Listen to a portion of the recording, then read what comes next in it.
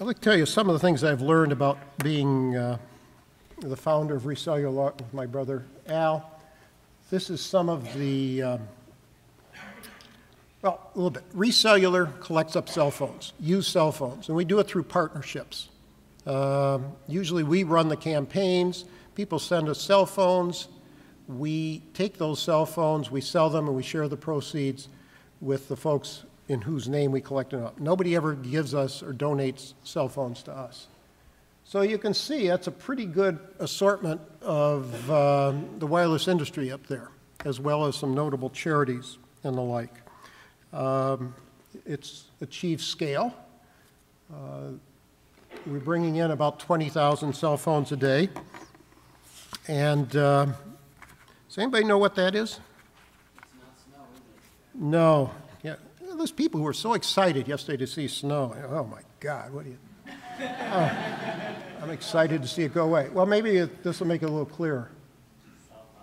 Cell phones. This is the number, that first slide represented the number of cell phones that were retired in the United States in, there we go, in one day in 2009. Okay? The number that will be retired this year will be of the order of 200 million phones in the United States. Where do these phones come from?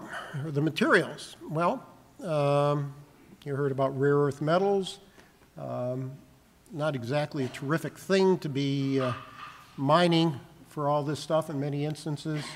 Often it comes from sensitive environments.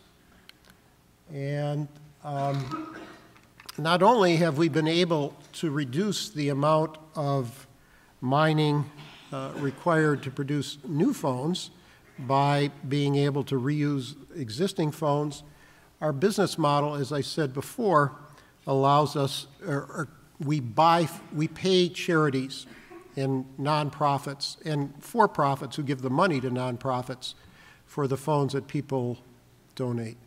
And in fact, in the history of the company, we've paid out, I estimate, I think $150 million or so to nonprofits over the years, simply because people have donated their cell phones.